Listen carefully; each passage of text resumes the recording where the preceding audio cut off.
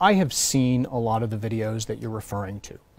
and I am very troubled by, and we all should be troubled by, videos where people are calling for violence, where people are suggesting that killing students and preventing them from going to school is somehow a valid approach to resolving underlying social concerns. It isn't, and it never will be.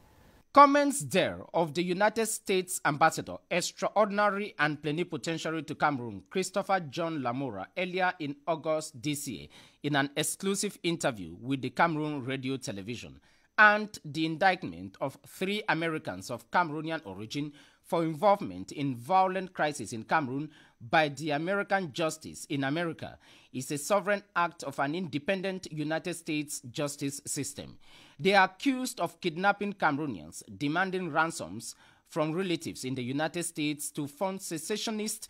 militia groups in Cameroon, particularly in the northwest and southwest regions of the country since 2018. The 3 defendants have been arrested,